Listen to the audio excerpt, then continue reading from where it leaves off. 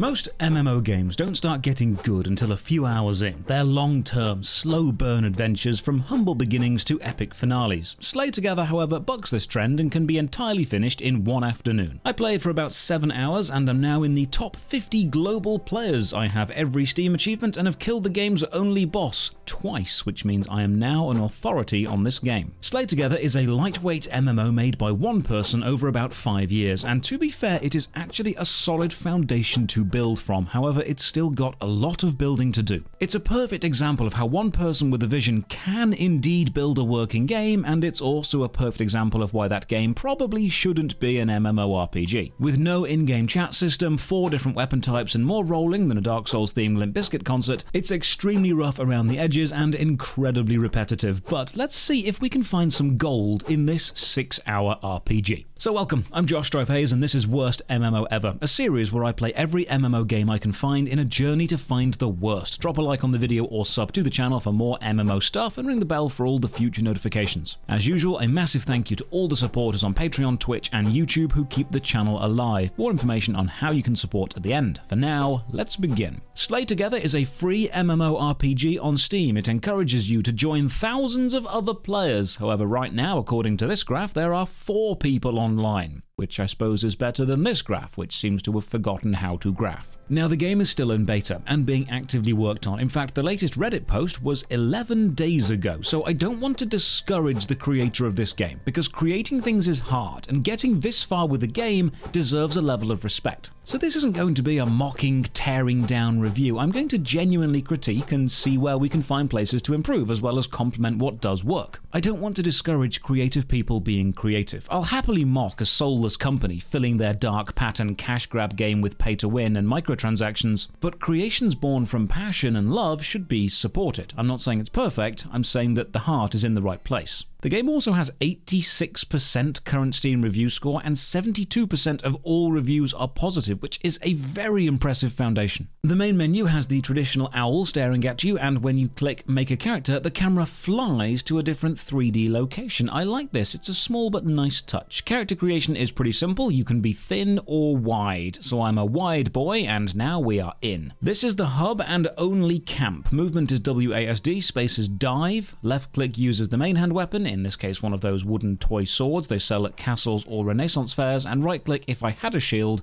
would block. Movement is a tad laggy, and S doesn't run backwards, instead it turns and has you run toward the camera, so movement is independent of camera facing. Have a chat with Henry and he wants some wolves killed because they are surrounding the camp. Kind of feels like a you problem for building the camp in the middle of Wolf Forest, but I'm here to serve. M brings up the world map. You've got 6 locations: the safe town, then the forest, bandit city, harvest fields, the coast and the jungle, with level ranges shown for each, so linear progression is encouraged. I browse the menus and you've got the standard character equip screen, inventory, skills and level up stuff, but strangely no quest list, despite having quests, and this is likely because you can only be on one quest at a time. It will always be shown to the right, and there is only one quest line. It is always kill X enemy, move on to the next. So I leave the town by the only exit, this portal, and arrive in the forest. Now combat is tab target to lock on, then left click to attack. There are abilities, but they're purchased at higher levels, so behold, combat.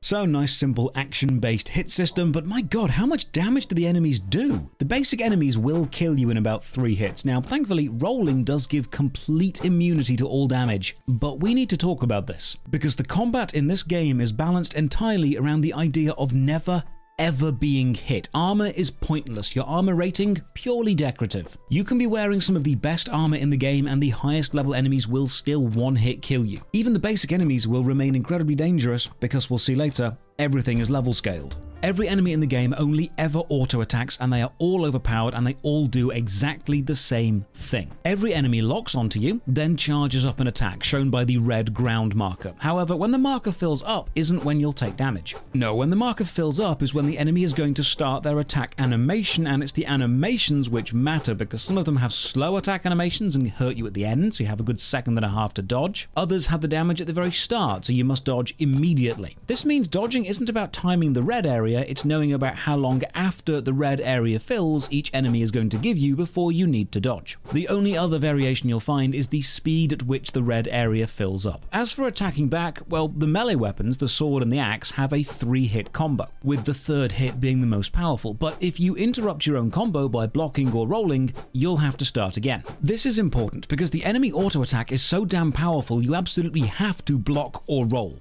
And then you've got maybe enough time to get 1 or 2 hits in before you're rolling again. Meaning, unless you are just tanking the damage and dying, you'll never actually fit that 3rd and final hit of a combo into your rotation. There are a few stun abilities, but they're few and far between. But this combat system, despite being simple, still has issues. You can have 2 weapons equipped at once, and you switch between them with the 6 key. But if you fire 2 arrows, and then go to fire the 3rd arrow and switch to a hammer mid-shot, you'll find yourself doing the 3rd swing of the hammer combo. Because for some reason, the game tracks which hit you are on of a combo, not which weapon you are using, despite the fact bows and magical staves don't have combos. Swinging a weapon, swapping weapons, blocking, dodging, and sprinting all use up stamina, but combat stuff like attacking and dodging uses so little and stamina recharges so fast that unless you start with an empty stamina pool, you'll never run out mid-fight. So that's combat. Now, to move around, you can bring up the world map and teleport to any of the obelisks on any discovered maps, including town. And then I discover there is a monthly leaderboard, and I'm currently in 469th.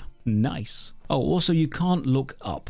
There's a horizontal line limit you can't look above, so if you're a fan of sky graphics or things being above you, this is not the game for you. We hand in the wolves quest and Henry now wants some spiders killed. Now the new player guide box is also telling me to buy potions, so I do, and the shop sells them in stacks of 100. You then drag them from your inventory to your hotbar. Now normally games make you buy stacks like this so you can chug them quickly, get through them fast and then buy more. But no, Slay Together has quite a long cooldown for potion drinking. In fact, in my 2 days of play I didn't finish my original 100 potions. And indeed, at higher levels these become pointless because you're either alive or dead. There is no in between.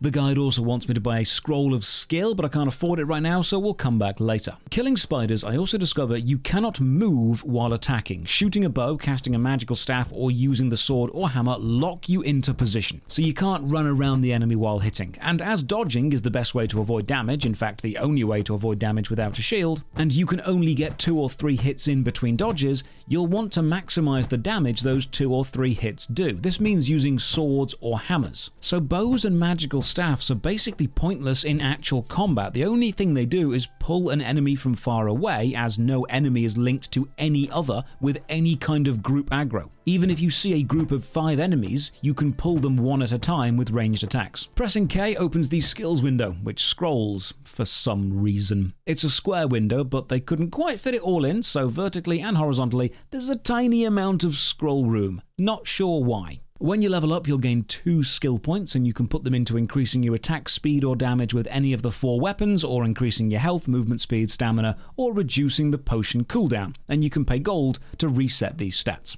So I go spider hunting. You've got a mini-map and a general world map, but no local area map showing where specifically in the zone you are, but zones aren't really big enough to get lost in. While fighting the spiders, I have 180 health, and a single spider hit does 70 damage to me, so if I were to try and tank this to get my 3rd hit of a combo in, I'd only survive being hit 3 times. I hit level 5, and that's a Steam achievement. The game has 6 Steam achievements, capping out at reach level 25. That's not the max level of the game, that's just the final achievement they bothered to add. I actually achieved all of these after about 5 hours of play. As for the level 5 one, 15% of players have this, which means 85% of your player base have quit before they got 2 quests in. But what would an MMO be without gathering, and what would a small indie MMO be without adding a pointless gimmick to gathering? Press E to gather stuff, but then press E again when the moving arrow is in the correct zone to actually gather it. If you fail, nothing happens. The arrow keeps moving and the zone that you need to aim for just changes place.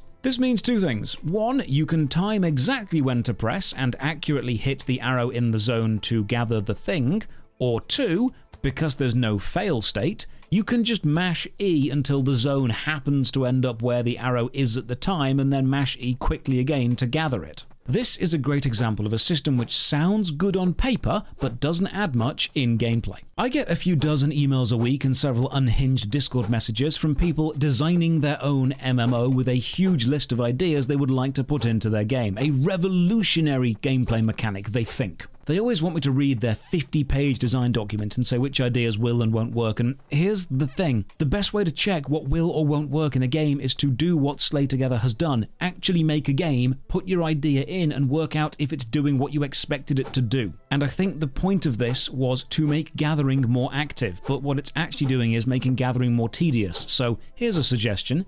If you fail to hit the zone, gather one of the resources, and if you succeed, gather 3. So even failing isn't a fail state, it's just a baseline, but now the mechanic has a reward. Spiders killed by a skill scroll. Skill scrolls go into your skill menu and they can be added to the hotbar from there. Currently each weapon only has one skill associated with it, and there are a few general skills, generic ones like do a bit more damage for a bit. Hand in the spider quest and the supporter window pops up asking if I want to buy a sweet owl pet. You know what, right now I'm good. Next quest, kill bears, but forget the quest for a moment. The new player guide recommends we craft something, so let's look at crafting. There are 3 crafting stations, tailoring for clothes, woodworking for magical sticks, and anvils for less magical but much sharper sticks. Crafting is essentially a linear flow of materials from raw material into stuff. Use the crafting bench to make a raw material into something, then make multiple somethings into something better. To work out what you need for a high-level thing, you must highlight it, work out all of the things it needs, and then go back and manually work out how you make each of those. Your crafting level is tied to your overall level. Unfortunately, you cannot click on a recipe or item above your level, so you don't know what the next thing will need until you get to it. So you don't know if it's actually better than your current thing, or if you should make something now or save up for the next thing. Now, mechanically, the crafting system is actually fine. It just needs a UI overhaul and a more player-friendly way of presenting itself. The actual foundation of the system, how it works,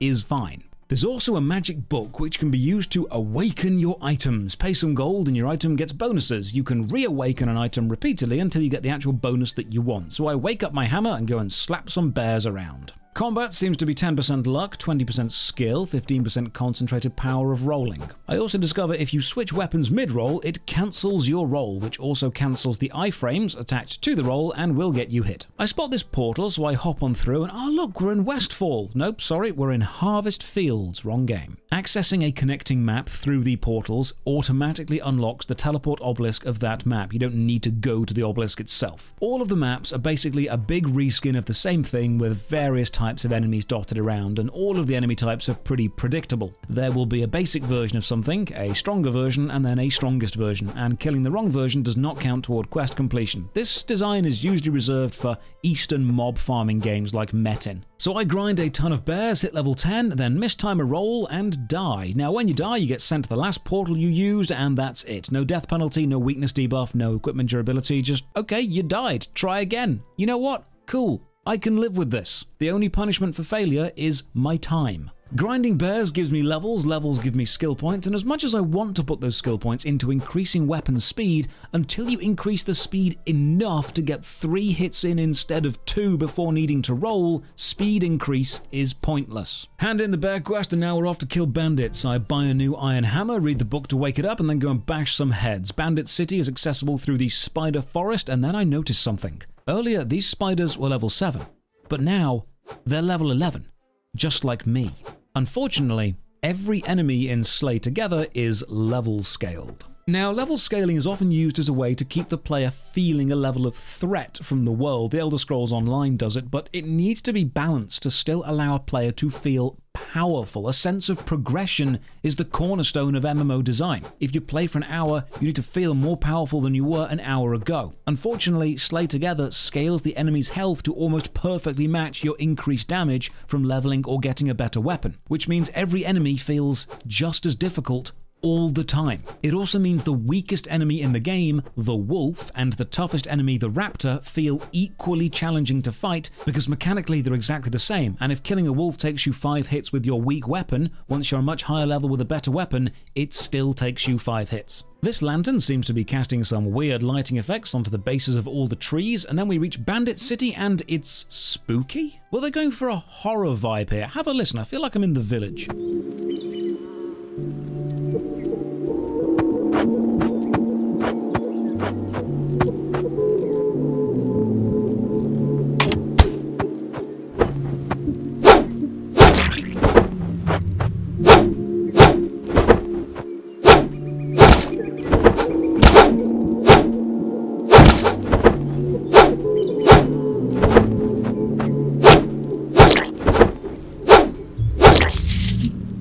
The ominous music and the sparse wooden huts feel very video game level instead of actually a working village in any way. I can't see any specific realistic setup for why the buildings would be this way, and despite the map looking huge, you're hemmed in with invisible walls. And I was thinking, fences.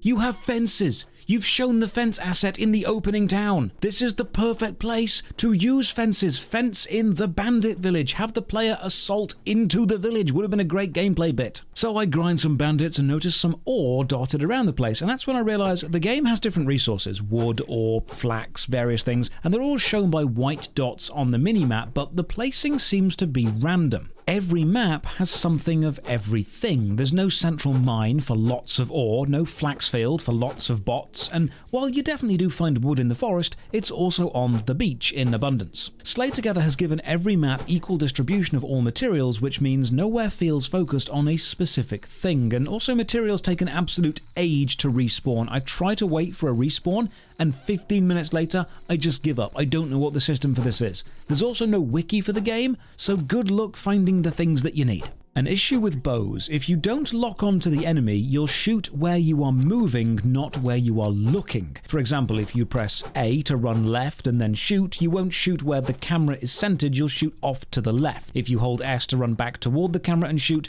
the arrow won't go toward the crosshair, it'll go toward the camera, making the whole advantage of bows kind of moot. 20 bandits killed, hand in the quest, and the guy's like, cool, go and kill 20 more, only this time make sure that they're lady bandits. I have a glance over at the horse shop or stables. You can buy a horse for 25,000 gold, or a better horse for 1,000,000 gold, or a better horse for owl coins, a premium currency. And this is basically all you can get with premium currency, so you can't really critique the shop too much, because there's not much there. Kill some bandits until one drops a bandit bow +2, and this is the final system. Remember the magical book of waking things up? Well, you've also got the non-magical stone of making things more better at making stuff more dead. You can pay gold for an attempt to upgrade a weapon to a maximum of +10. Upgrades can fail, but your item won't break and you won't lose levels. The higher plus level you're currently at, the more likely the next attempt will fail. And I throw literally millions of gold at this system and manage to take a weapon to +6. I find a better sword, and killing gets a lot quicker when you can finally hit in that third hit of a combo, and then I see another player, so I try to say hi. But there's no chat feature. That's okay, I'll wave. Well, I can't because there's no emote feature. Okay, I'll just jump. Old reliable, that's how MMO players communicate. But no, Slay Together does not have jumping. All I can do is roll, and what the hell is that even supposed to mean? I suppose it's called Slay Together, not Communicate Together. You're just meant to kill things, but even then there's no real advantage to having two people slaying together. If anything, you're just halving the amount of drops you could get, so it should probably be called Slay Within Sight, but please remain over there, thank you. Go to hand in the bandit quest, and the exclamation mark above Henry Questington's head is lying flat, like it's just given up. It's not so much exclaiming as relaxing. It's a relaxation mark now. This sporadically fixes itself somehow, I don't know. Go and kill 20 bandit captains next. Okay, fantastic. I log out for the night, and when I return, when you click play, it flies over to your character select bit. But you can't create another character, so it's not really a character select, it's more of an awkward reintroduction to who you are before the game starts. Finally, after hours, I get my first green item, uncommon, and then, my god, I find some armored trousers. Armor rating 1. So I put them on. Does armor make a blind bit of difference to the damage you take? No. No, it does not. So after my armored trousers do nothing, I try to craft some better armor and try with higher numbers, which means buying water from this guy one at a time. Please add a multiple buy option, and then I make a better top, which is graphically identical to the first. I also see what happens if I try to awaken my shirt, despite the awaken feature saying weapons only. Turns out it works fine, and my shirt now gives passive combat buffs. Next quest, kill 20 wild boars, and by this point I'm just doing quests to see if I can complete every quest in the game. And while I'm on the boar map, I see a red portal, and this is the only red portal in the game, and it leads to an elite boar hunting ground, and this is the game's one and only dungeon, and I'll come back here later. There are 3 types of boar: small, wild, and captain, and the next 3 quests are killing 20 of each. But while I'm here, I also go and access the coast, because visiting it opens up the teleport option, and on the coast I find another quest giver, and another shop. Maybe some variety, but no, this is actually the same quest line, and the shop is the same as the village, so despite the NPC having a different name, it is, in all function, exactly the same NPC. I think the point of this was to prevent you needing to travel back to base camp to hand the quest in, the irony being that it takes longer to run across the beach to get to this guy than it does to teleport to base camp and then teleport back to the beach, so it doesn't actually save any time. Selling items to a shop is just as tedious as buying them. You must left click and drag from your inventory to a blank spot on theirs. If you right click, the little destroy box will pop up. And if you right click again to get rid of this box, it just chases your mouse cursor around and you will accidentally destroy your equipment, like I did. Might as well unlock the jungle while I'm here, and now I can teleport around the whole world. But you know what, while we're in the jungle, let's see if I can kill the highest enemy I can find while I'm still pretty low level. And I mean, yeah, you can. It's the same combat, just faster. Hit, hit, roll. Hit, hit, roll. That's all you do. It also seems that you can outwalk the enemies. If you just don't stop moving, you'll be out of the animation's damage range by the time they go to attack. Right, let's grind. 20 boars, done. Buy a horse. The horse walk is slower than my regular walk, but the run is faster than my regular run. Why? I don't mean why for the run, I know why a horse runs faster than a human. It's because a human has 2 legs and a horse has 4 legs, so a horse can run twice, but why make the regular walk so slow? Z opens the event window and logging in every day builds up a stacking experience buff of 10% extra every time, and T opens the achievements menu, kill stuff, craft stuff, the usual. Boars all done, go and kill 20 minotaurs. Thankfully there are 3 different types of minotaurs and you must kill 20 of each of them, so while I'm doing this, let's just have a read of some reviews.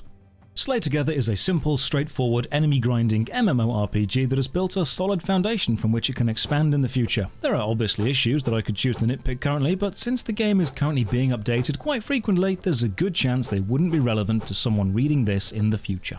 This game is very charming, and it has a lot of potential as an MMO light. It's good for anyone who wants a really simple fantasy game with a solid gameplay loop. It's a very simple MMORPG. Wish there was more content though. To which the developer responded, I'm working on it. I really don't want this to fall through. I finished all there was to do so far in the early access version, and my MMORPG itch was scratched. It was charming, it was straightforward, it has that old school feel that I enjoyed very much. I can't wait to see new areas, enemies, and gear.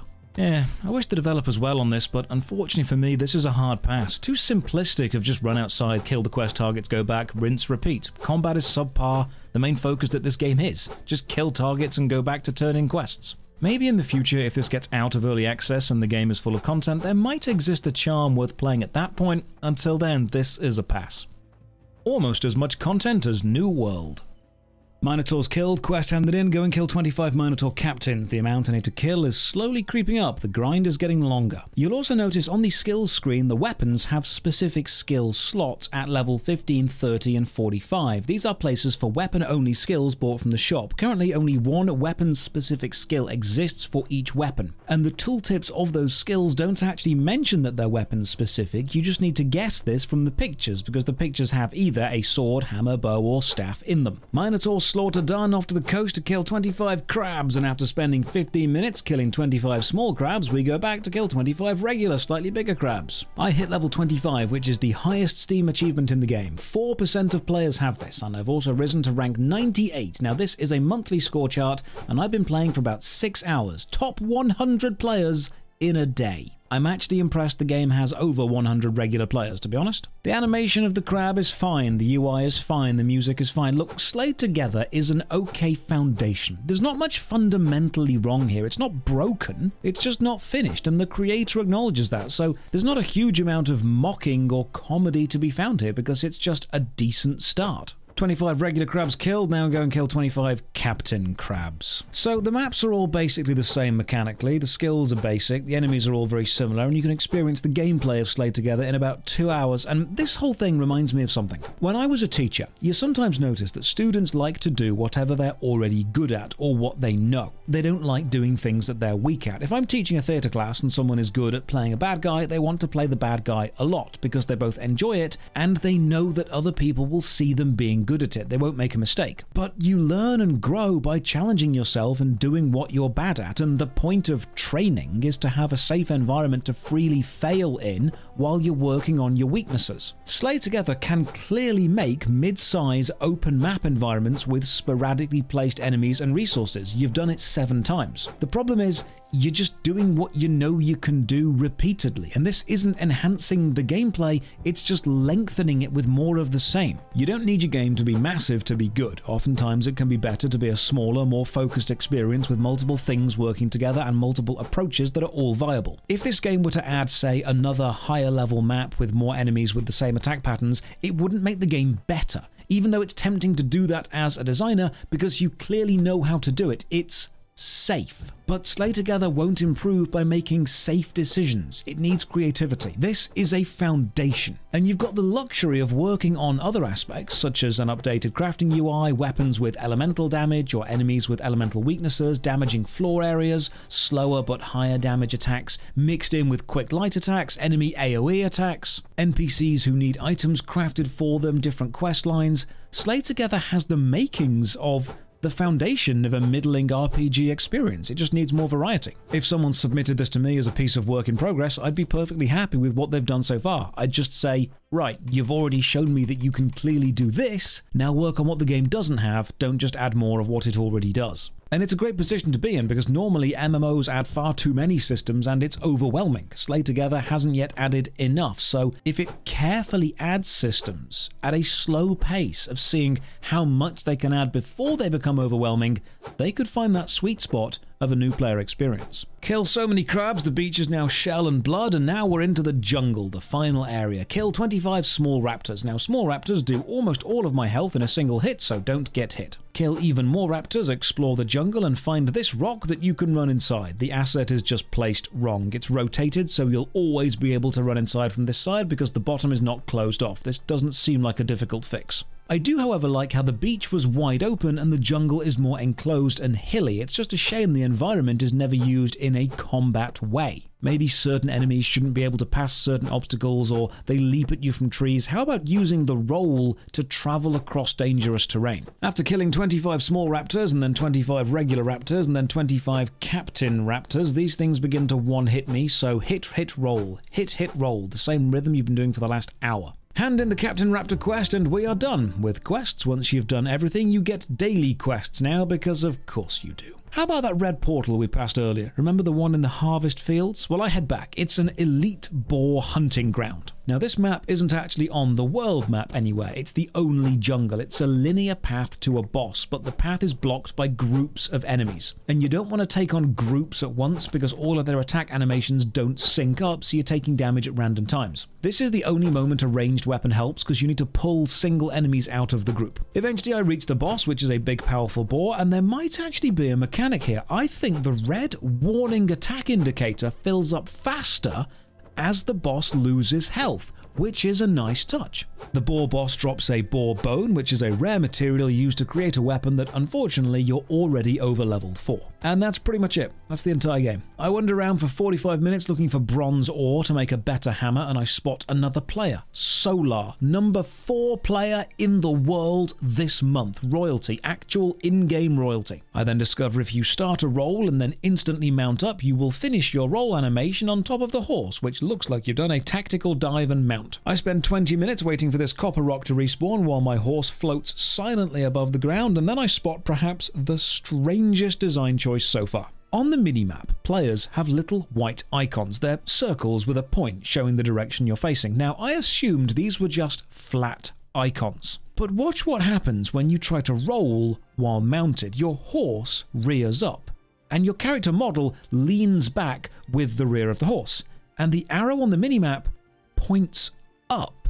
You can see this happen when multiple players are all doing it. Here's my guess. The player map icon actually cares about the vertical alignment of the player's torso. And because the horse rear is the only animation which alters that, as while mounted the player's torso is bolted to the angle of the horse's back, which leans back when it rears up, then the arrow on the minimap thinks that you're looking up and adapts to that. What a strange design. By now, killing a raptor captain, the highest level enemy in the game, is giving me less than 1% of the experience required for another level, meaning I've hit a grinding soft cap. I make a new hammer with all the resources I've collected, then pour in over 1,000,000 gold to upgrade it to +6. I even equip a shield and give it a go. Right click just blocks, mechanically no different to rolling. I mess around with the horse and rolling and mounting up and unmounting and manage to clip out of bounds at base camp, but there's nothing interesting to see here, and by the time I end my session, I am rank 54 in the world.